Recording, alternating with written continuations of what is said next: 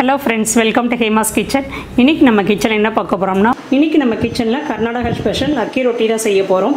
இது ரொம்ப ஈஸி சிம்பிளா நம்ம வீட்ல செஞ்சிரலாம். நம்ம காலையில நேரத்துல இட்லி மாவு தோசை மாவு இல்லாத சமயத்துல இந்த மாதிரி நீங்க செஞ்சுக்கலாம். ரொம்ப ஈஸியா இருக்கும். ஈவினிங் டிஃபனா நீங்க செஞ்சு கொடுக்கலாம் இல்ல நைட் வந்து டின்னரா கூட இத வெச்சுக்கலாம்.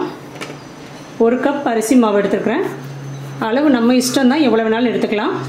1 ஸ்பூன் சீரகம் கொஞ்சம் கையில கசக்கிட்டு சேர்த்துக்கோங்க.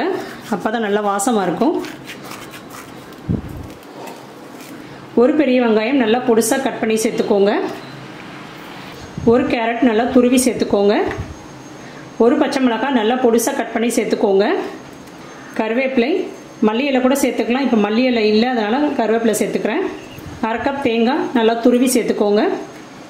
தேங்காய் எவ்வளவு வேணாலும் சேர்த்துக்கோங்க, நல்லா இருக்கும். உப்பு தேவையான அளவு. இப்போ இதெல்லாம் நல்லா மிக்ஸ் பண்ணிக்கோங்க. இதுல கேரட் சேர்த்துக்கறேன்ல, இது கூடவே நீங்க வந்து வெள்ளரிக்காய் கூட துருவி சேர்த்துக்கலாம். அதுவும் ரொம்ப நல்லா இருக்கும். உப்பு எல்லாமே நல்லா மிக்ஸ் ஆகணும். இப்போ கொஞ்சம் கொஞ்சமா தண்ணி ஊத்தி மிக்ஸ் பண்ணிக்கலாம்.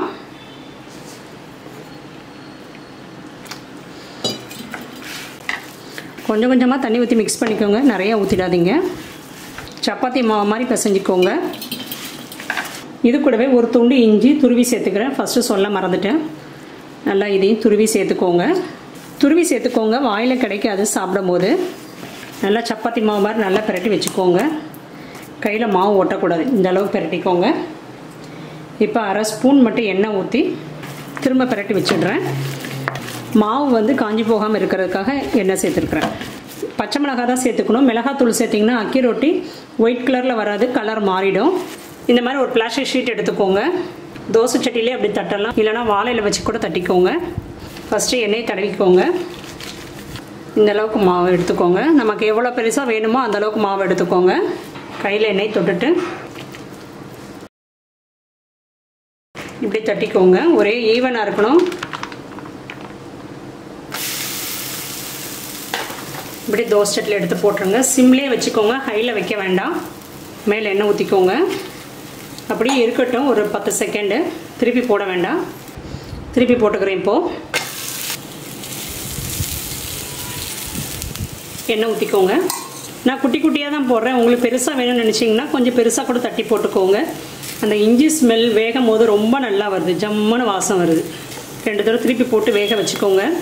இது கார சட்னி வச்சுக்கலாம், அதான் ரொம்ப நல்லாயிருக்கும். ஏன்னா இது வந்து பிளெயினாக இருக்குது பார்த்தீங்களா, அதனால் கண்டிப்பாக கார சட்னி தான் வச்சுக்கணும், அதான் நல்லாயிருக்கும். கார சட்னி எப்படி செய்யணும் ஏற்கனவே நம்ம சேனலில் வீடியோ போட்டிருக்கிறேன். அதோட லிங்க் வந்து கீழே டிஸ்கிரிப்ஷன் பாக்ஸில் கொடுக்குறேன், நீங்கள் பார்த்துக்கோங்க. இப்போ நமக்கு அக்கி ரொட்டி, அதாவது அரிசி ரொட்டி ரெடி. இந்த மாதிரி பட்டர் பேப்பர் கூட ஸ்கொயராக கட் பண்ணிவிட்டு அதில் கூட தட்டி போடுங்க, ரொம்ப ஈஸியாக இருக்கும் உங்களுக்கு. இப்படியே திருப்பி போட்டு எடுத்துக்கலாம். கையில் எடுத்தால் கூட சில சமயம் பிஞ்சு போகும், அதனால் இப்படியே போட்டு எடுத்துக்கலாம்.